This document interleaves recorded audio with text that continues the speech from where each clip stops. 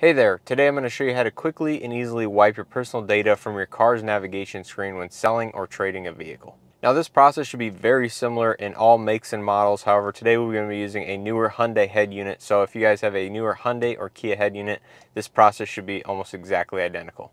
Now obviously the main reason to wipe personal data from a car's infotainment screen is for privacy reasons. Now many cars these days have built-in navigation systems, which means it tracks personal data as to recent destinations, and if you have saved any work or home addresses, these will all be saved on board on the infotainment system. So as you can see from this Sonata here, we have previously saved home and work addresses as well as a previous destination list, which I assume some of these addresses may come from the previous owner. So obviously you can go in and clear each one by one here on the previous destinations list, but I'm going to show you a quick and easy way to wipe the entire infotainment system to, as it were, from the factory. So the first thing you want to do here in this Hyundai is go to Setup, and then you want to go to General,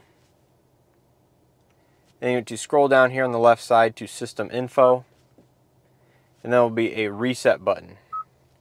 Now this will go ahead and reset to all factory defaults, and as you can see, all stored data and settings will be deleted, which is the goal of this reset. So go ahead and hit Yes.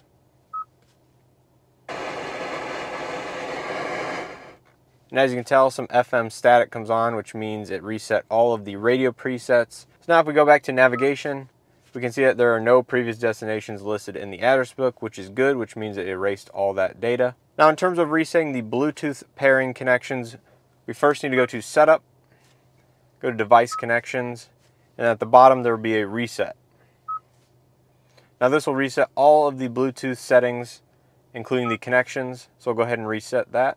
And as you can see, it just completed resetting, so we'll go back to connections, and you can see it erases all the Bluetooth connections. So that is the quick and simple way to reset the car to factory defaults for both the navigation and Bluetooth connections. Now if you want to go one step further and reset all the vehicle settings, which is just all the settings that were kind of personalized to the previous owner's tastes, including some of these lights, door, climate settings, everything like that. If you want to reset that, you can go ahead and go scroll down all the way on the left side here, and there'll be a reset key under vehicle settings. So we can go ahead and hit reset, and I'll reset all the vehicle settings to the factory defaults.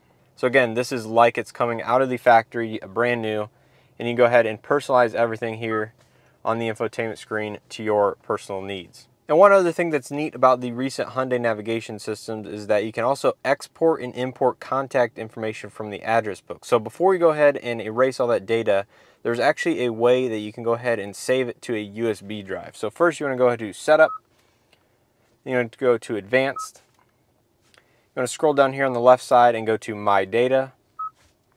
And right here it gives you the option to import and export from USB device. And say in the future you get a car that allows you to import this data into the head unit itself, this gives you an easy way to do so. So hopefully you found this video helpful in erasing your personal data from your car's infotainment screen. And if you did find this video helpful, please hit that like button. Also leave any comments, questions, or suggestions down in the comment section below, and I'll be sure to read every single one of them. And if you guys are new to the channel, please consider subscribing and checking out some of the other content on the channel.